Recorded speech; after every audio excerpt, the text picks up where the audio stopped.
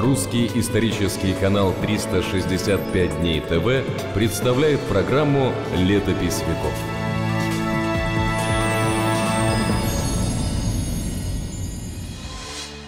Сегодня 26 июня. В этот день во Всемирной истории.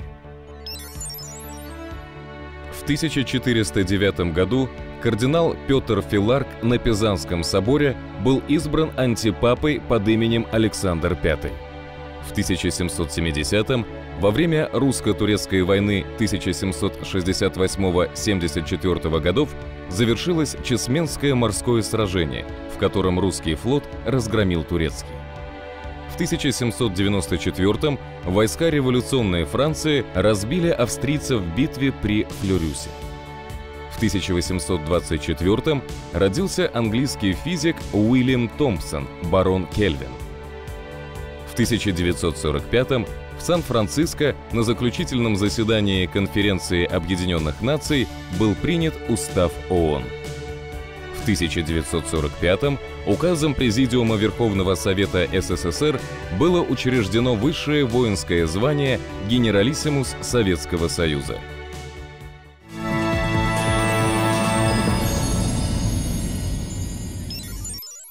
26 июня 1409 года кардинал Петр Филарк на Пизанском соборе был избран антипапой под именем Александр V. Антипапа — это римский папа, не признанный католической церковью законным. На протяжении большей части XIV столетия резиденцией римских пап был не Вечный город, а Авиньон, небольшой городок на юге Франции. Папа Климент V, француз по происхождению, переехал туда в 1309 году под давлением короля Франции Филиппа Красивого. Но вскоре понтифики обнаружили, что жить в Авиньоне гораздо приятнее и безопаснее, чем в Риме, охваченном нескончаемыми конфликтами между аристократическими родами. Тем не менее, в католической церкви постоянно сохранялась влиятельная партия сторонников возвращения папской резиденции в Рим. По настоянию ее представителей, в 1378 году папа Григорий XI решился вернуться в Италию. Вскоре он скончался. Новым папой избрали итальянца Урбана VI. При поддержке короля Франции Карла V часть кардиналов объявила избрание Урбана незаконным, совершенным под давлением римской черни, и они избрали папой кардинала Роберта Женевского под именем Климента VII. Его резиденцией стал Авиньон. Так начался период, известный как Великая схизма – раскол в католической церкви. При этом оба папы зарекомендовали себя как агрессивные правители, больше заботившиеся об укреплении своей власти, чем о восстановлении церковного единства. Они активно вмешивались в европейскую и особенно итальянскую политику, поддерживая каждый своего кандидата. По всей Европе росло возмущение деятельностью обоих понтификов. В 1409 году для преодоления раскола было решено созвать церковный собор в итальянском городе Пиза. В нем приняли участие многие кардиналы и другие видные церковные деятели. Но главной цели – примирения – достигнуть не удалось. Оба правивших на тот момент папы, Бенедикт XIII в Авиньоне и Григорий XII в Италии, заранее прокляли всех его участников, а собор, в свою очередь, объявил обоих низложенными. Лишь в 1414 году, благодаря авторитету нового императора Священной Римской империи Сигизмунда Люксембургского, в городе Констанц удалось созвать новый церковный собор, который, наконец, сумел преодолеть раскол. Избранный на этом соборе папа Мартин V получил поддержку практически всех стран католической Европы. —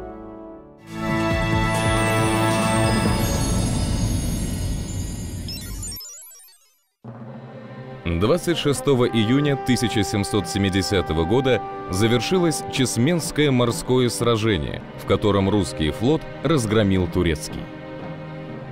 После начала русско-турецкой войны в 1768 году Россия отправила военные корабли из Балтийского моря в Средиземное, чтобы отвлечь внимание турок от Черноморского флота. Этот поход стал впоследствии известен как Первая архипелагская экспедиция.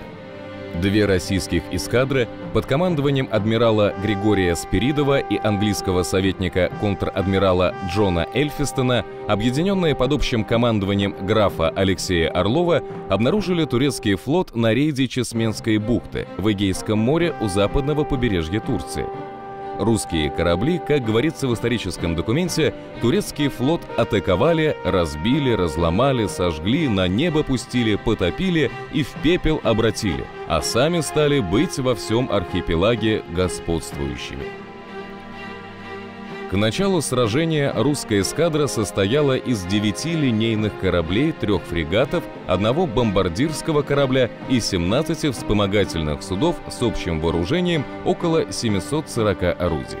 Турецкий флот, которым командовал Ибрагим Хасан Паша, насчитывал 16 линейных кораблей, 6 фрегатов и около 50 вспомогательных судов с общим числом орудий свыше 1500. Русский флот в этом сражении практически не имел потерь в кораблях, а из всего личного состава погибли только 11 человек. Потери турок были очень значительными – 11 тысяч человек убитыми и ранеными, а из 15 линейных кораблей, 6 фрегатов и большого количества вспомогательных судов и фрегатов уцелели и были пленены линейный корабль «Родос» и 5 галер. Чесменское сражение закончилось полной победой русского флота над противником, который по численности кораблей вдвое превосходил русскую эскадру, но был практически полностью уничтожен. Немаловажную роль сыграло флотоводческое мастерство адмирала Спиридова, известного своими организаторскими способностями во всех военных действиях, в которых он принимал участие. В память о Чесме была изготовлена медаль с изображением горящего турецкого флота и надписью «Был». Один из построенных кораблей также получил название «Чесма». Это название сохранялось в российском флоте до Первой мировой войны. В Царском Селе в память о знаменательном сражении воздвигнут Чесменский обелиск в виде величественной колонны. Художник-маринист Иван Айвазовский запечатлел Чесменский бой на одной из своих картин и подарил ее морскому корпусу в день 200-летия с момента его основания. В наши дни в Санкт-Петербурге для посетителей открыт военно-морской музей, посвященный победе при Чесме. —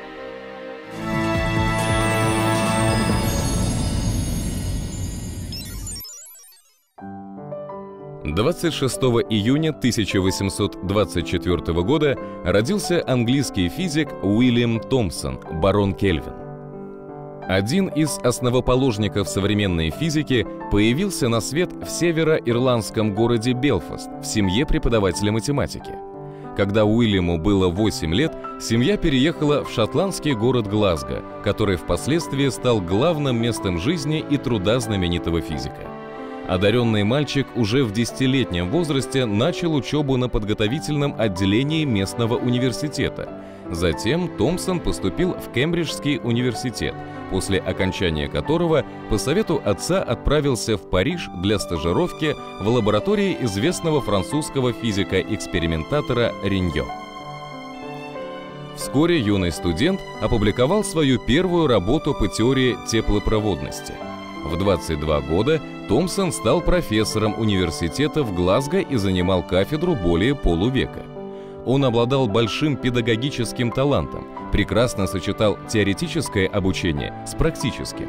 Лекции по физике сопровождались демонстрациями, к проведению которых Томпсон широко привлекал студентов, что стимулировало интерес слушателей. В университете Глазго он создал физическую лабораторию, в которой было сделано много оригинальных научных исследований и которая сыграла большую роль в развитии физической науки.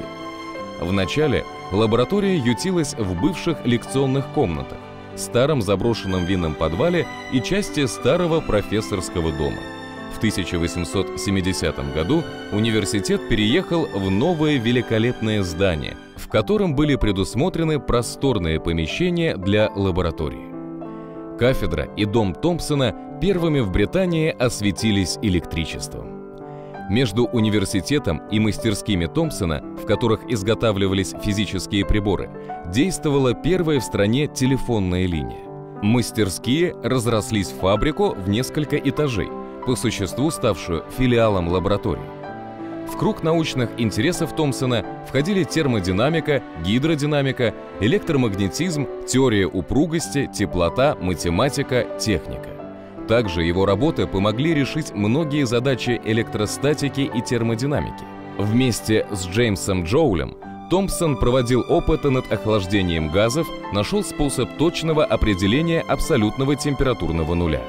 Ученый внес большой вклад в развитие практических применений разных разделов науки. Был главным научным консультантом при прокладке первых трансатлантических кабелей. Сконструировал целый ряд точных электрометрических приборов. Предложил использовать многожильные провода из медной проволоки. В 1892 году Томпсону за его большие научные заслуги был присвоен титул барона Кельвина по имени речки Кельвин, протекающей вблизи университета в Глазго. 50-летний юбилей его научной деятельности в 1896 году отмечали физики всего мира. В чествовании Томпсона участвовали представители разных стран, в том числе русский физик Николай Умов. В 1896 году Томпсон был избран почетным членом Санкт-Петербургской академии наук. В честь Уильяма Томпсона названа единица измерения абсолютной температуры – Кельвин. –